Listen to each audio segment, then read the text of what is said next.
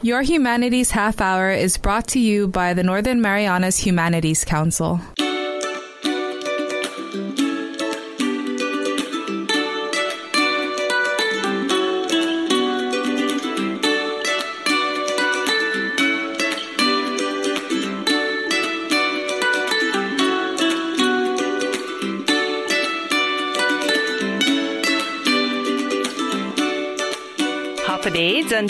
Welcome to Your Humanities Half Hour. I'm Catherine Perry, and our guest today is a 7th-degree black belt in various forms of karate, Sensei Danny Banez.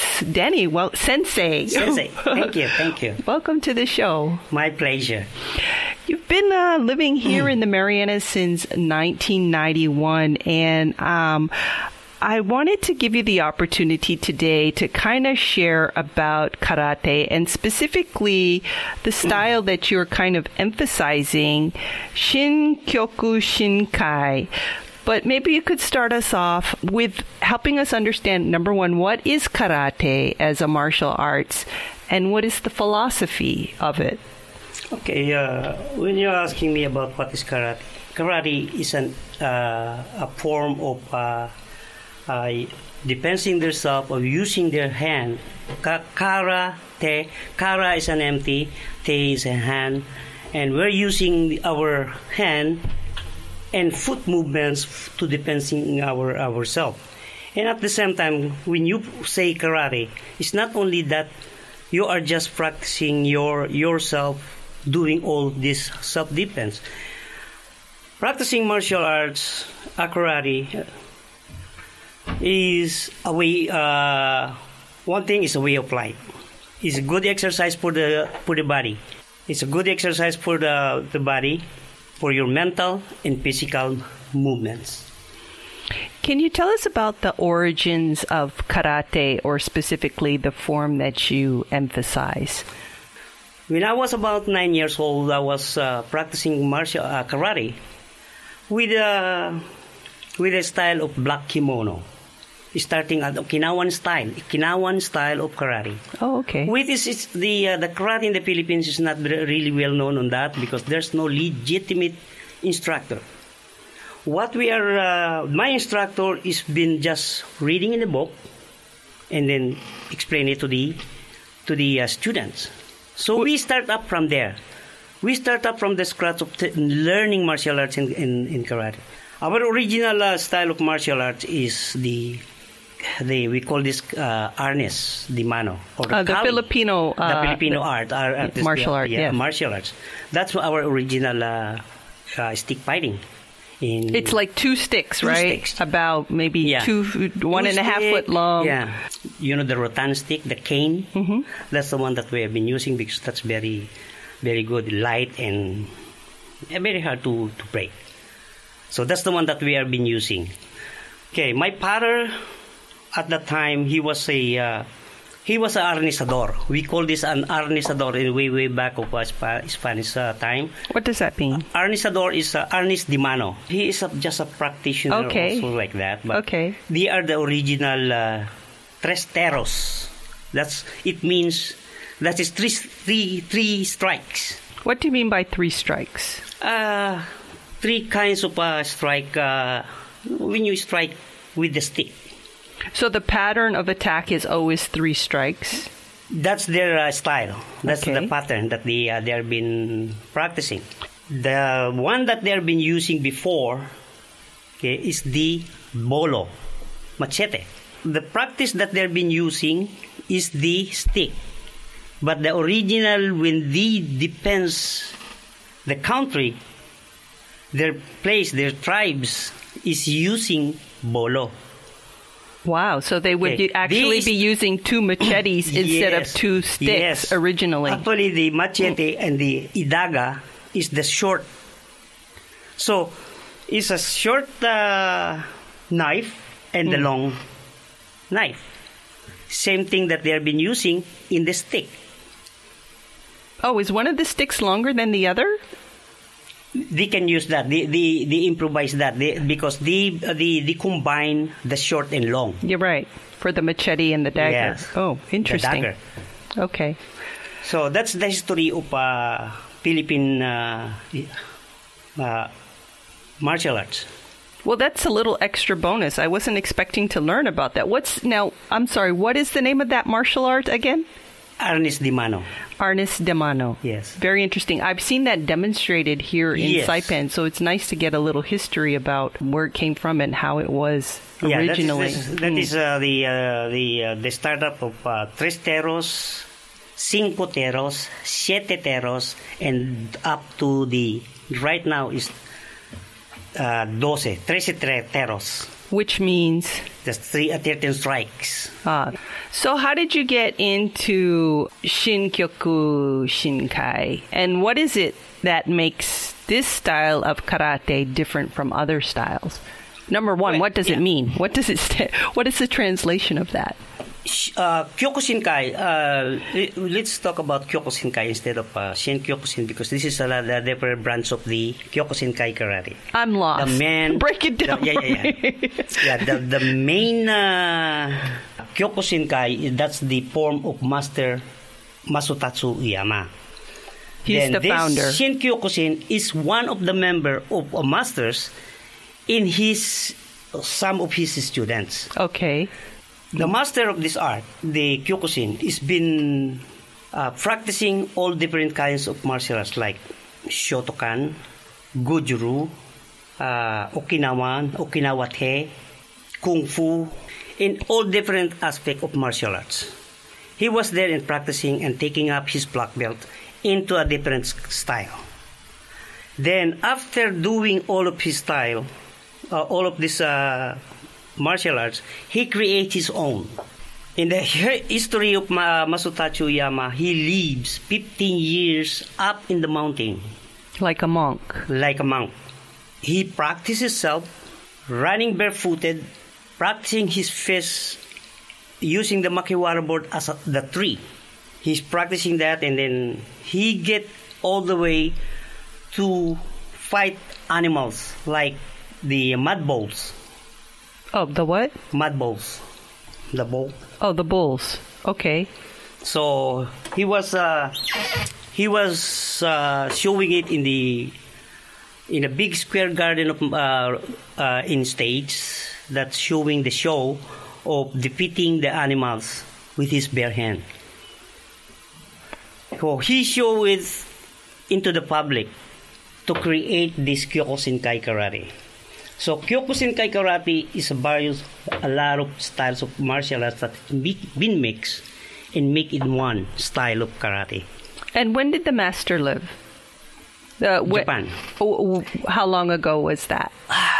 He was born 1923. Okay. Masutatsu, I believe, if I'm not mistaken, he's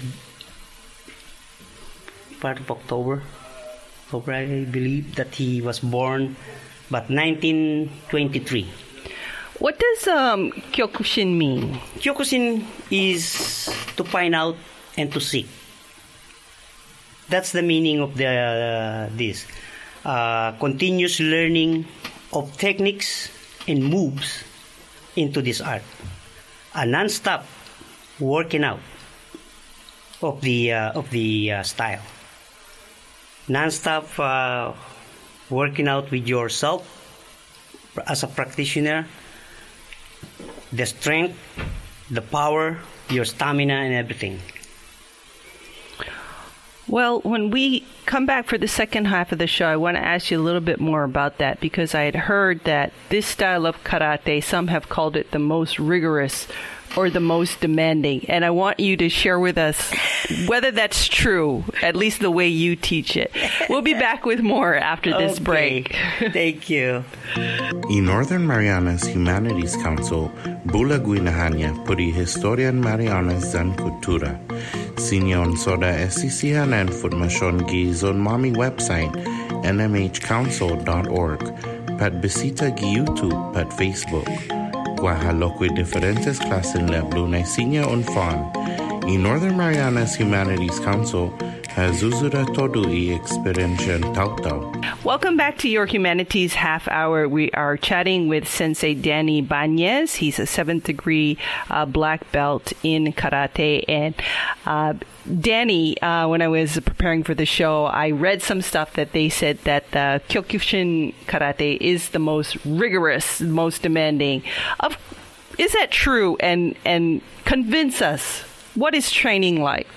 What are the expectations of somebody who is a student of this martial art? Actually, we're going back about the training that the Kyokushin way of teaching is really a hardcore of training and practice of the art. It's very demanding. That's as you can say that. They're making it perfectly of your strikes. Especially every techniques, every moves that you are going to practice. According to our master, Masutachi Uyama, repeat that moves at 10,000 times of repetition. Each move that you've been practiced. That way you will understand and you can see the accuracy of the moves. So 10,000 times of repetition. And that is the one that we are doing it here, doing as me as an instructor. I was following the that concept of teaching. Plus, as here in the island, and the everybody over here is not as that can stay with that very rigorous moves and train. Yeah, because I was just thinking. I'm sorry. Go ahead. What I have been to do is minimizing a little bit, getting leeway about the movements. I'll just do the repetition over and over until the student will understand and get to know the movements. That's what I've been doing. But to be one of the practitioner, especially in the hombo or in the place that we have been practiced, we have to do what they say and what they do. I was just going to say, it sounds like you really have to, if you're a student of this form of martial art, and maybe most in general, you really have to be willing to repeat. Yes, because for me, you cannot just stick the student, hey, this is what I want, this is what... It's not going to be an overnight practice. It's not going to be a month of practice. You have to masterize the movements. You have to get used to that moves. So that way, in practicing of this art, you don't need to think about what you're going to do in time what you need to defend yourself. It's automatically coming out. It's because of your training and practice. Okay. As me as a master, as me as an instructor, as a sensei, I will always correct the student in their moves, in their steps, in their strikes, whatever moves in regards of karate in my style. That's I always be correcting. So, the reason why I do that, because you cannot just do that at once.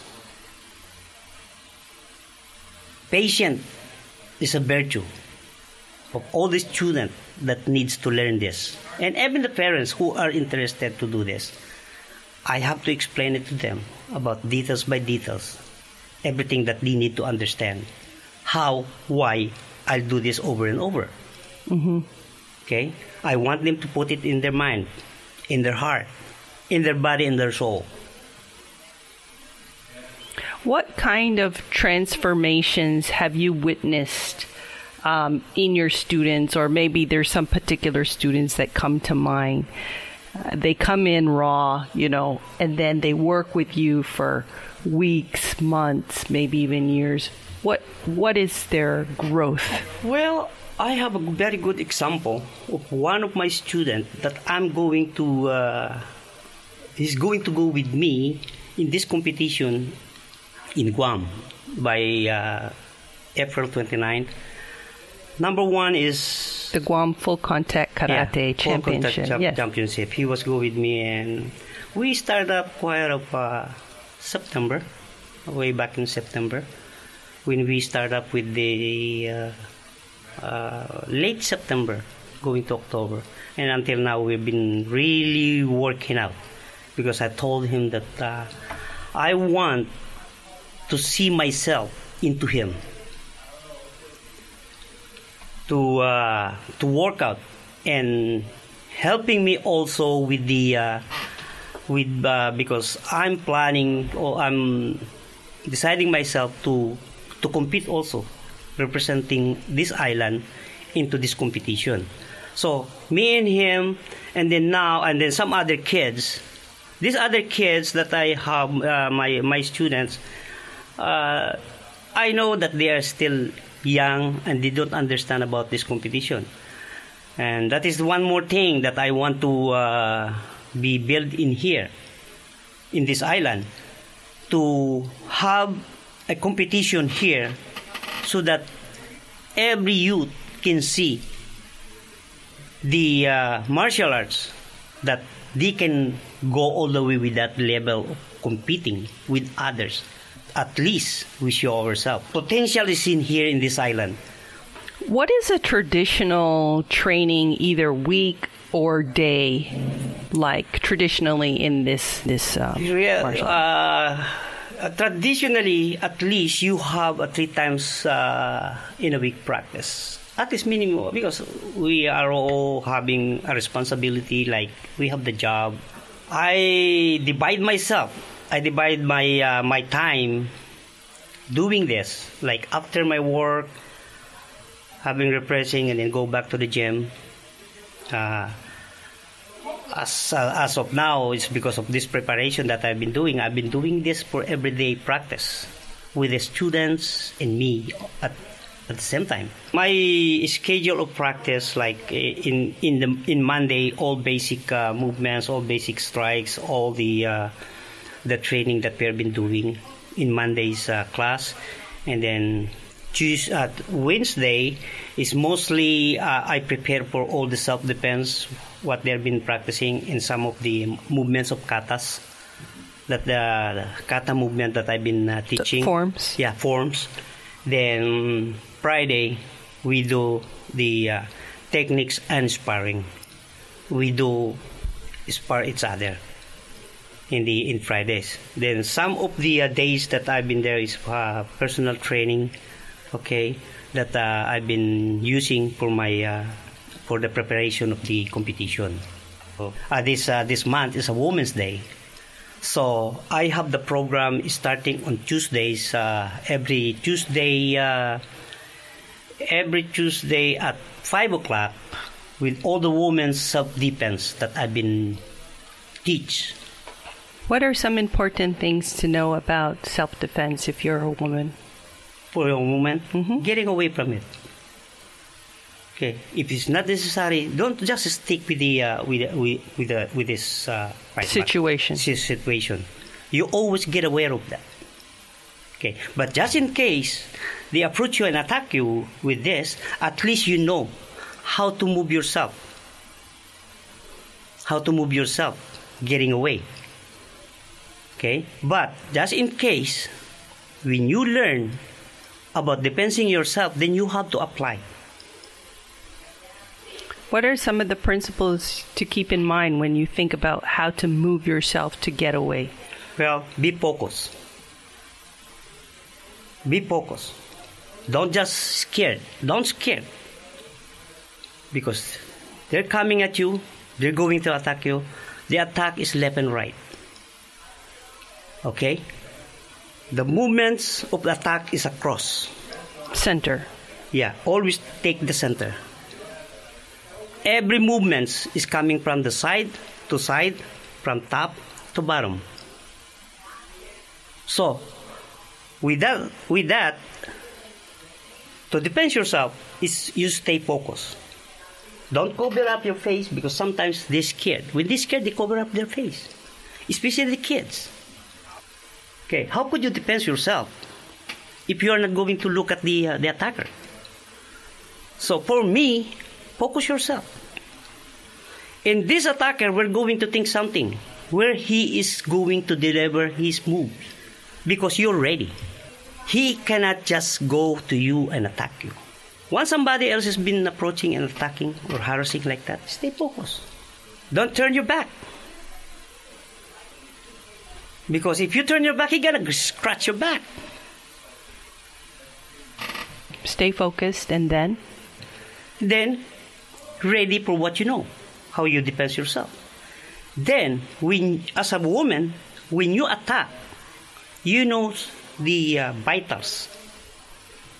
Always think about the vitals, where is the weakness of the attacker that you can apply.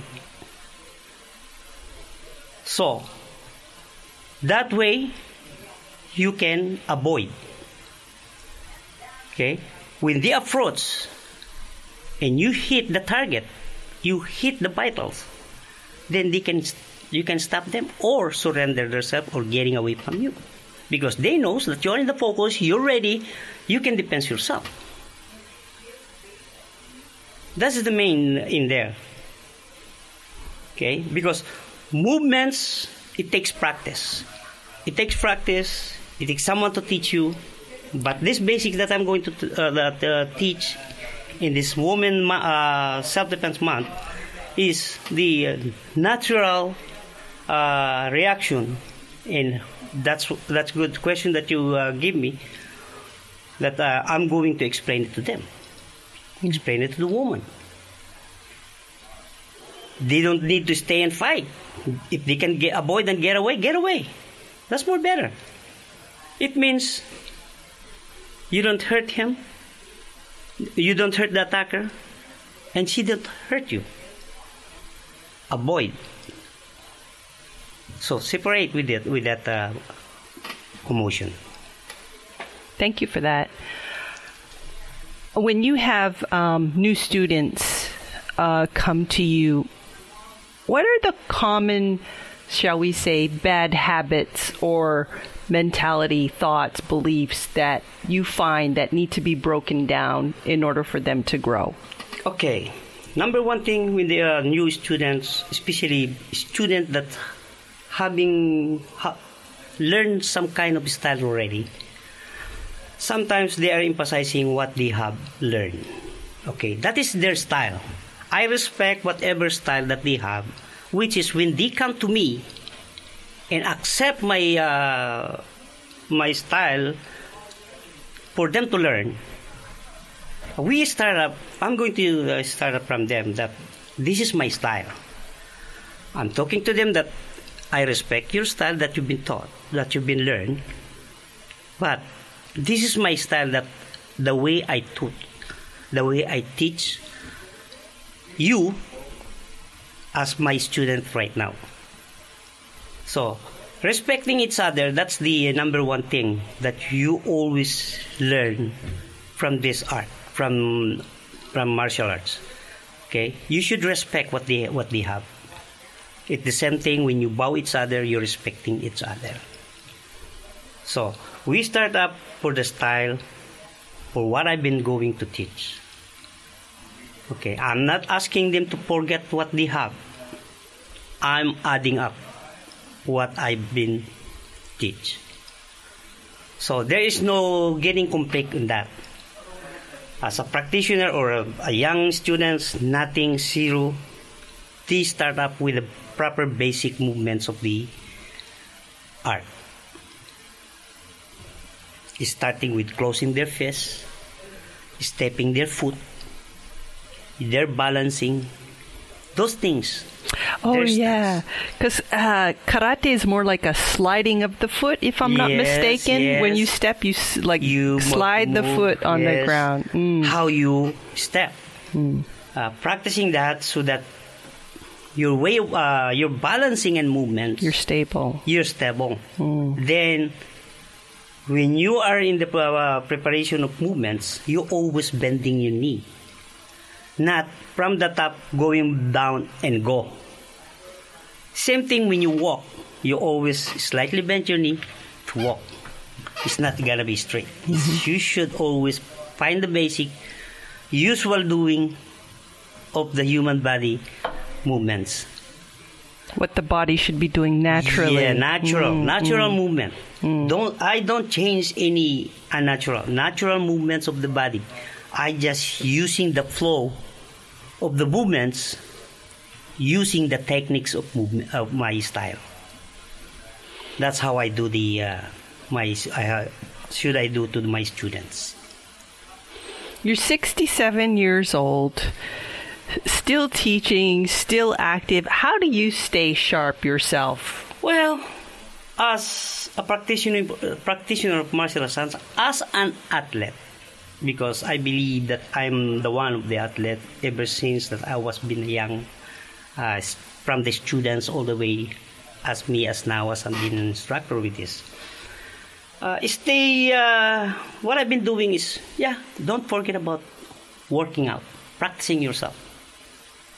Okay, balancing your food also. Before, yes, I know I'm hard eater. I can eat a big plate of rice and whatever food. Yeah. But now, as I can see, in my age right now, if I'm going to the party, I just pick whatever I like to taste. Just to minimize your diet. You have to control your diet. You have to control yourself. Manage yourself, especially in food. Plus your exercise. I'm a cyclist. I go compete with the cycling. So I'm not in the basketball anymore because my knee. They advise me not to jump. Yeah. Understandable. Well, Sensei Danny, I want to thank you for sharing with us today.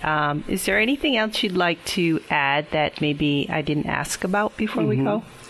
Okay, what I want to add with this conversation that we have is I want to encourage and invite the people of Saipan, especially those having know about martial arts, that get into this meeting that the mayor has been going to do with us, to meet each other, to talk about how we can share this art into the community. For me, that is the good start. Understanding each other and teaching each other to promote more about martial arts in this island. And the bottom line of this, I want to have a competition, which is I was been talented with that also, forming a competition because I've been officiating tournaments. I can share that with everyone. We can practice all of these head instructors to how to do this so that we understand about the rulings that we are going to compete each other. That way, we can spread out, and as now that I have the invitation, okay, maybe in the next year, I'm not the only one who's going to represent. Not only my team, like Jerry Diaz, one of my students, one of him is going with me to compete with this competition and taking up seminars, taking more techniques of this art that we're going to adopt. So that one, I can guarantee that when we come back with this competition, we're going to take back this fruitful things that we've been learned from this competition. And of course the result, what we did. Okay, but the most thing, the seminar that we're going to take is to bring it back here in Saipan, to spread it out more, so that the next time, maybe all the youths and the adult practitioner of this martial art, of karate, will be spreading out. not only me as a Kyokushinkai karate, I share my talent to everyone. That's my goal.